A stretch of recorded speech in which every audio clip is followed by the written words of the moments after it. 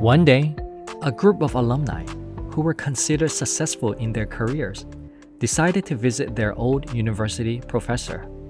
When they met, they were very happy to see each other and began to share casual updates.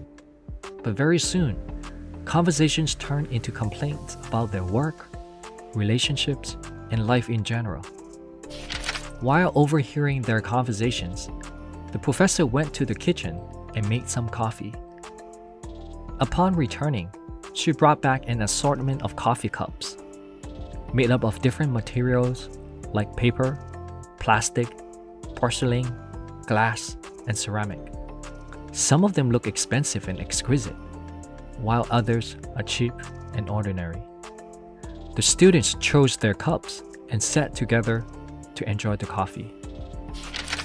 Conversations carried on, and the professor was curious to ask them about how they liked the coffee.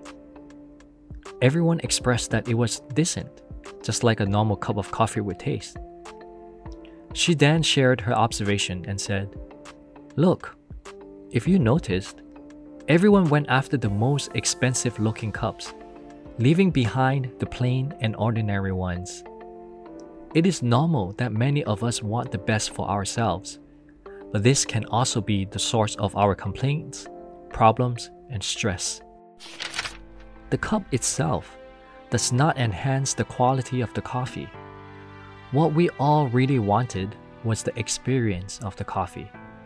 But many of us subconsciously spent a huge amount of energy to find the best looking cups.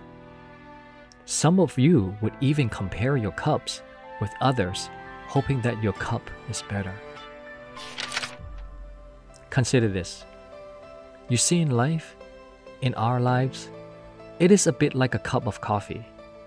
Our jobs, money and material possessions, society status, and constant comparisons with others are just like the coffee cups. The cup is important to the extent that it holds the coffee for us to drink. Its purpose is to simply serve us the experience of the coffee. Instead, we shall ask ourselves this question: how can we make the best cup of coffee that we desire to experience? Introspectively, we would discover that the quality of our coffee simply lies in the relationship we have with ourselves and also with those who are important to us. It lies in the purpose and contribution that we want to devote our time to. It lies in the positive difference that we can make with our role. And it lies in the kindness that we embody in our daily actions. These fulfillments do not require a fancy-looking cup, but it does require our genuine intention to brew a cup of excellent coffee. We hope you like this story empowered by Maniology.